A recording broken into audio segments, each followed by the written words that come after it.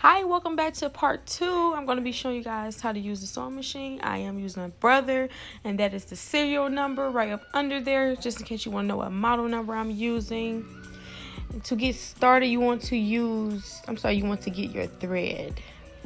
You also need a bobbin. And this is just in case you don't have any made or you don't know how. I'm going to show you. So I'm going to go ahead and be putting the thread on top of the rod. Well, the spool of thread on top of the rod, on the top of the sewing machine. I'm going to slide the smallest part on there. And I want to leave the biggest part on there so that I'm able to slide the lock into there. It's like a stopper that you put on the inside of there. I'm sorry, I forgot the correct term for it. But they come with every brand new sewing machine. Now see that in there? I put that in there. You want to push it all the way back. And this stops your thread from coming off. It's good for any size. And if you don't have this model sewing machine, go ahead and look at your manual to figure out how to fix it up. But for this one, the thread goes through that loop back there for the bobbin part. It goes under this hook and around the little circle thing that's right there at the top. And I'm going to go ahead and take the end of the thread. Here's my bobbin. See the hole right there? I want to put the thread through the hole. There's one on each flat side. Let's give you guys a little bit more clarity. Let's try that again. Put that through the hole. You want to pull that thread through there.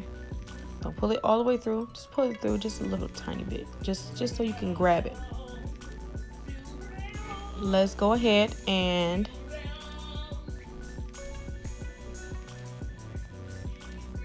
we're going to lock this bobbin on here on the top so that we can start.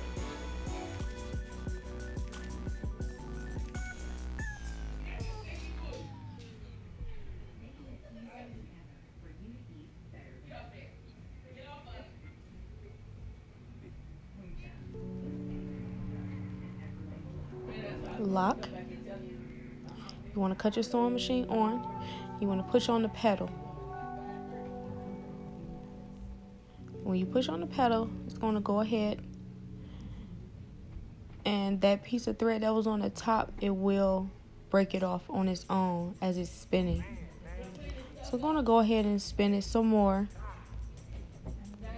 Let it fill all the way up. So you just want to let the bobbin fill up. It's going to stop on its own once it's done. And right now mine has stopped. So I'm just going to unlock it, take it off, and I'm going to cut the thread, sit my bobbin to the side. And you want to make multiple ones because during this wig you will need at least 6. So that's 5 and there's the 6th. You can get this case at Walmart. You can get extra bobbins at Walmart. You can get a thread from Walmart. You can get a sewing machine from Walmart. You can get the scissors from Walmart. You can get absolutely everything in these videos from Walmart, except for the hair and the caps. Now, like I said, you want to make sure you read the manual if you don't have this model to figure out how to thread your machine. And on this machine, it has numbered and it has arrows on where to put the thread and where you want the thread to go. The last step to this thread is you're going to put it on the hook where the needle is, and there's also a small hole right here that the thread is going to go through. So I'm going to go ahead and work my magic on this thread. Like, I really can't see, so sometimes it's hard for me to thread it, but make sure you put the thread through the needle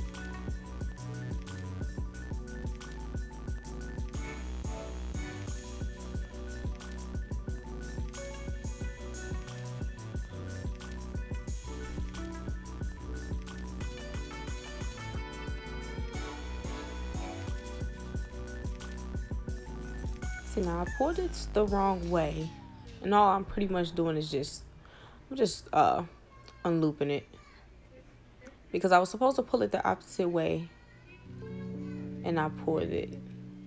I was supposed to pull it to the left, and I pulled it to the right, basically. So that goes through the presser foot.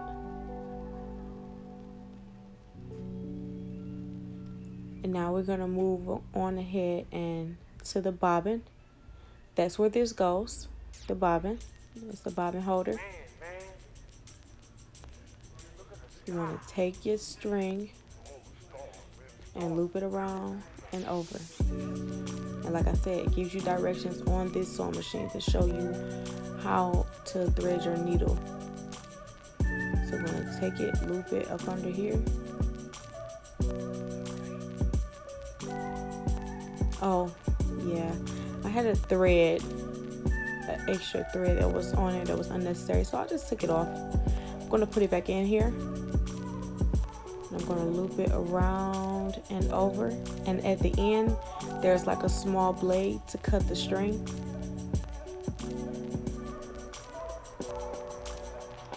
Now, these are the controls.